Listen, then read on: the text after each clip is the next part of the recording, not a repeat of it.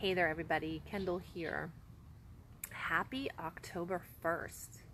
Happy month of pumpkins, ghouls, goblins, and all those things that like to lurk in the dark and scare us, those shadow creatures that tend to be all over our lives, right?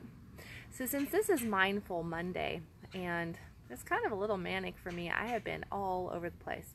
I have done 3 new client appointments today and did a couple coaching calls with people, chatted with my attorney, went to the doctor with my little ones, did a whole bunch of shopping for the month of October, of course, and then came home and had to go hang up the spooky dude behind me and a whole bunch of skeletons and pumpkins all over my house. As you can see, my front door, it is looking a little bit more Halloween filled. But now I've got to go, and my OCD is kicking up, and now I've got to go and trim some bushes and go buy like 7 or 8 pumpkins. So I think it's definitely pumpkin patch time this next weekend for sure with my munchkins. But with all the crazies and with everything that's going on, and I'm sure with everybody that's kind of like that same thing, fall is here. It is definitely a change in energy. There is, so much going on in our lives at this time of the year. Holiday season is upon us. There's Santa at the store. I couldn't believe that. Like, there's Halloween, Thanksgiving, and Christmas stuff all right next to each other. It just keeps, I swear, the older I get, the more everything just kind of gets combobbled together there at this time of the year. But I do love this time of the year. I love the holiday season and all the mystery and magic that goes with it.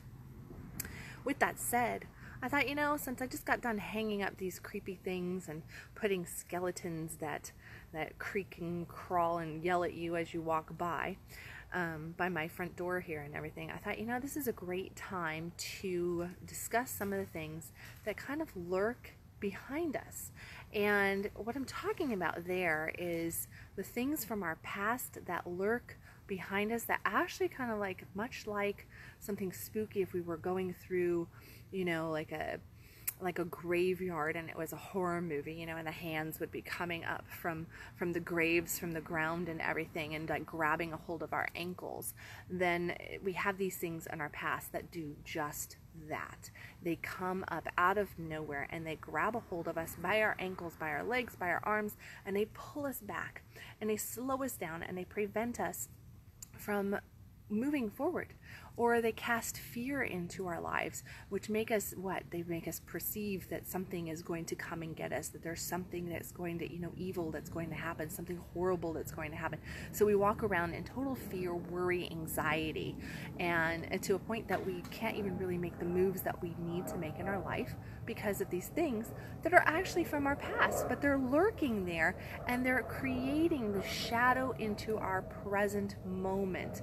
And if we allow it, they even shadow into our future moments, which is a bunch of bullshit because the future's not here until the future gets here. But what do? We tend to have anxiety over the future, right? We worry about our past, we have anxiety about our future, and we completely miss the present moment. A lot of that happens because we are dealing with this stuff that is just lurking behind us, like this guy right behind me, right? He's just like hanging out, creepy crawly in the tree. Well, we have all these creepy crawlies in our life that hang out and just prevent us from moving forward. So my question to you right now is, what are those things? Here comes kids and a dog, and they're going to attack me. This way, kids. All right, dog. Okay, there we go. See, here, I'll show you. This is what you're saying. That's my 21-year-old daughter with my 5-year-old son and her dog, who just attacked me. All right, where was I? All right, the things that are lurking and how they prevent us, right? So the question that I have for you that I want you to ask yourself today is, what are the things that you perceive to be in your present moment as fears, worries, doubts, anxieties, things that are really right there in the forefront of your life that you tend to get really worked up on, and Is it true? Are they really there, or is it actually something coming from our past, from your past, that is lurking and actually not even alive anymore? It's just there. It's a figment of your imagination, potentially. It's a shadow from the past that's coming into your present moment, that's causing this doubt, that's causing this fear. Ask yourself, in those moments where you are actually captivated by that fear, by that worry, by that anxiety, I want you just to slow the fuck down, and I want you to ask yourself, is this truly the reality of this moment? Or is this something that is coming up from my past that is just trying to make itself my present moment again? So am I hitting the repeat button? That's kind of what you need to look at here. Are you hitting the repeat button on the way you're feeling, looking at, or experiencing a situation? Is it really there, or is it just something that you got caught up in and they're kind of dragging along like an old skeleton from your closet that's trying to drag itself out, and it's not even there? Ask yourself that, because I can tell you what, folks, if you just slow down and you ask yourself if it's really there or not, what you're going to find out is probably at least 80% of the time, if not more, it's not there.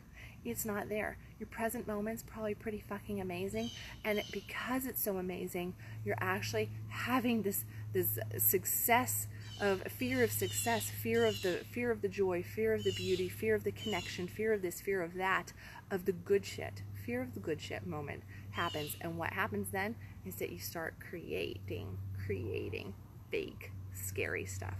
So look at it, ask yourself, is it true? Is it not? Think about all the spooky things that are hanging around at this time of the year, realizing it's really not real, right? It's all just a figment of our imagination, creation, and all that good stuff. So, and my other daughter is now texting me.